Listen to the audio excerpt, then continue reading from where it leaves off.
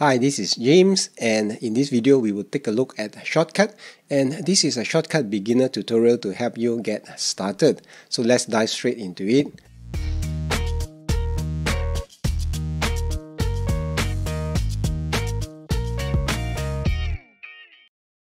So this is the screen that you see in Shotcut. You will have a filters window over on the left here, and then here is actually where you can set your projects folder and your project settings, things like video mode and your project name, okay, and recent projects. Now if you are using Shotcut for the first time, this place here would be practically empty. Now I have been using Shotcut, so I have all these recent projects done there. Here is actually the audio peak meters and as well as the recent files, okay. So if you don't see something like this, what you can do is go to your view, go to layout, and maybe just restore the default layout. Okay.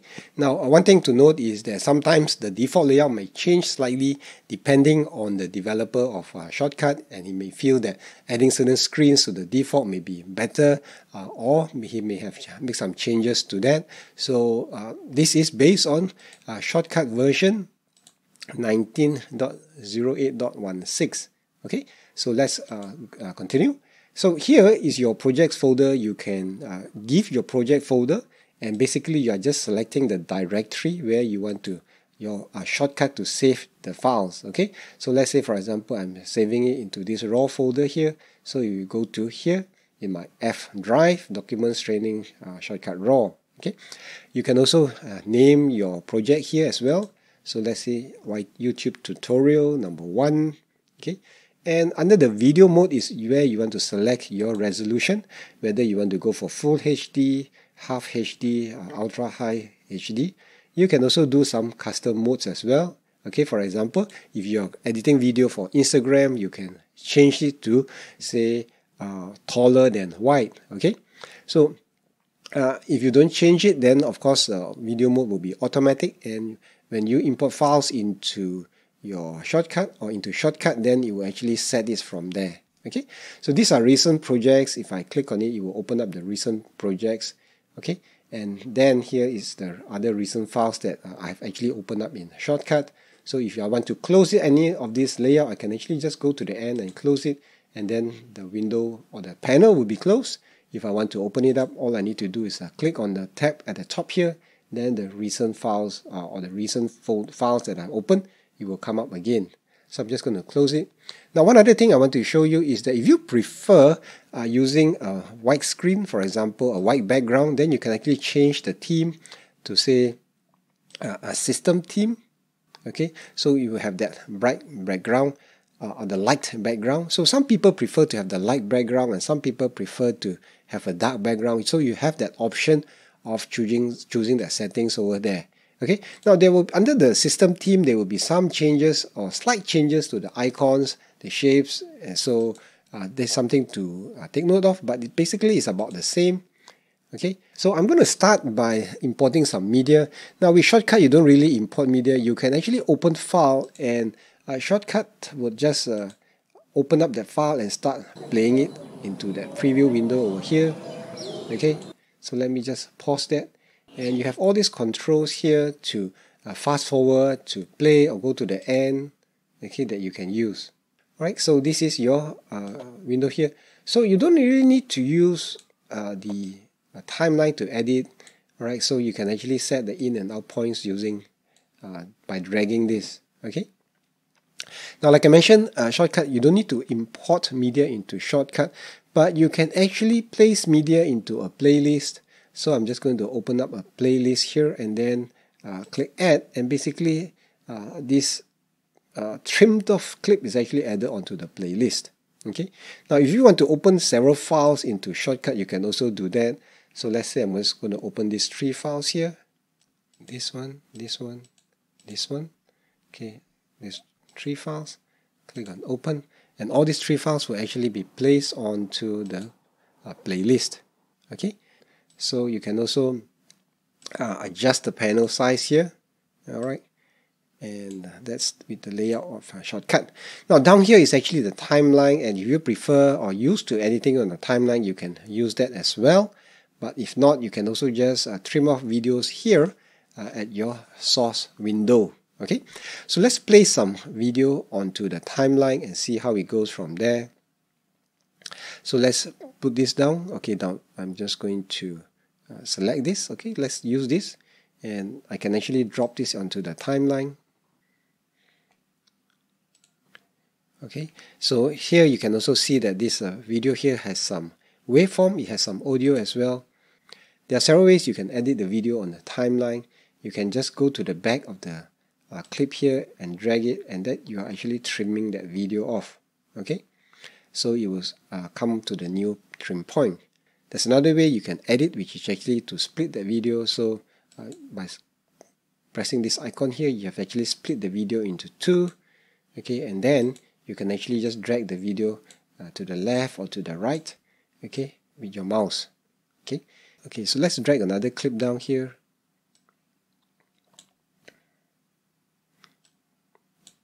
Okay, now this clip here, you can actually do transitions by sliding over here, and then you have a transition between the first clip and the second clip. Okay, so there are many other forms of transition, but this is more like a cross dissolve or a cross fade. Alright, so I won't cover too much of that here. Okay, but this is just a basic tutorial. Now, one thing to note is that there is this toggle snapping. Okay, so now at the moment toggle snapping is turned on. So if I turn toggle snapping off, alright, so it will be harder to sort of adjust this video. Alright, now with the toggle snapping turned on, it means that the clip would actually sort of magnetize and go back, stick to the previous clip back to back. Okay, so there won't be any gap. Okay, so let me turn off the toggle again.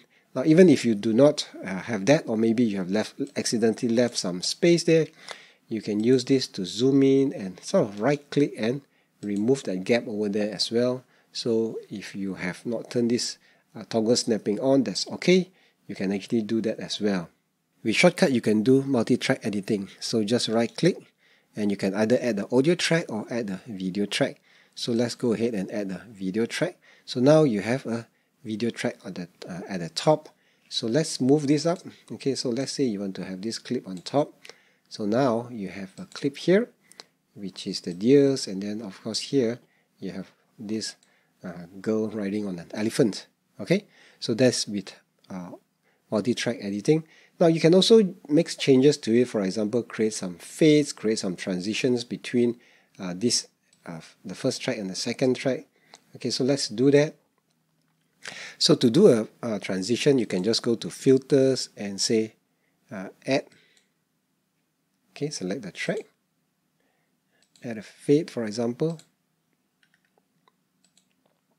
Okay, so once we do that,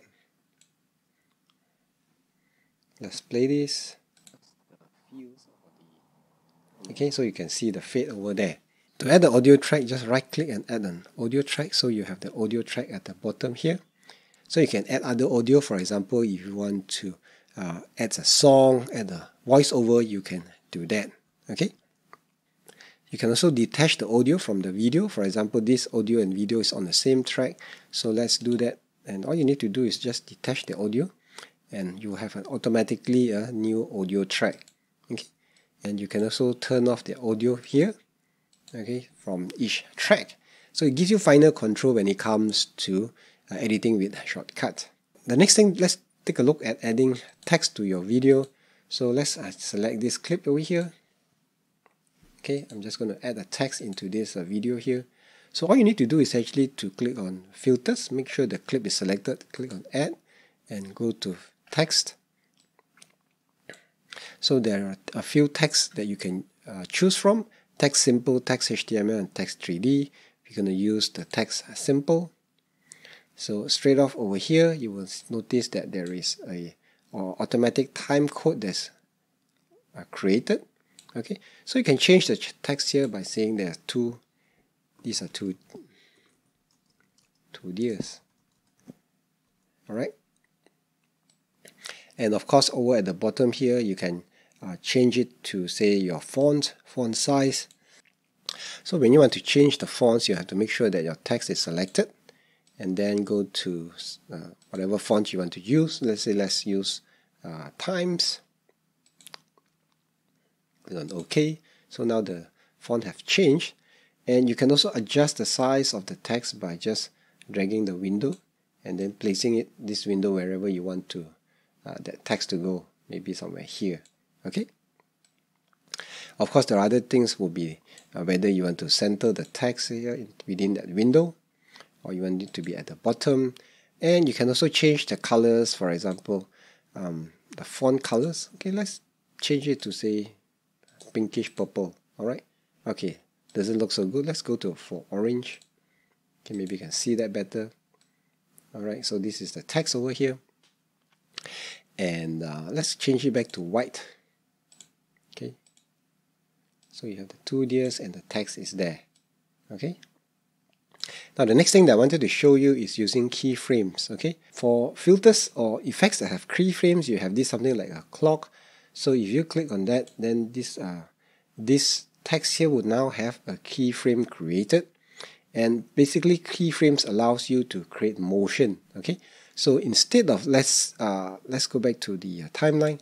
So instead of the text just showing up for a certain clip, all right, for example, so now you have a clip with the text just comes up. Okay, so what keyframes does is allows you to create motion. For example, you want to move you want the text to move on screen, for example. Okay, so let's say at the end here, you want this text to move over to this side. Okay, so let's play this now. Let's go back to the timeline. Okay.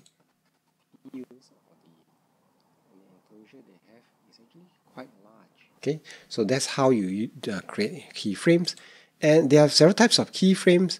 So here is actually the keyframe is actually a linear type. You can have smooth or you can have discrete as well. Okay, and if you change it to smooth, then the button here will turn into a circle. If you change it to say discrete, then it will be a square. All right, so let's go back to smooth so that it will smooth. The change will be smooth. Okay. So not all filters or not all effects will have keyframes. What you need to do is to just click on the filter and see whether this thing is available.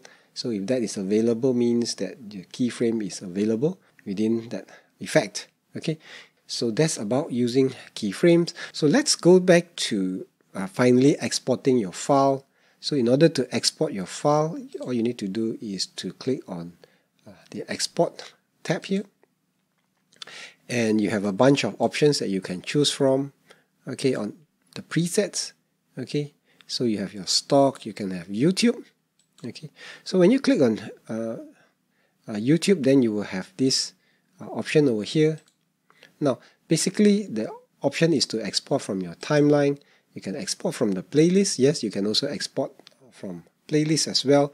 So it doesn't mean that you just have to export from your timeline. Now, this just means that in certain cases, you can just put files into your playlist.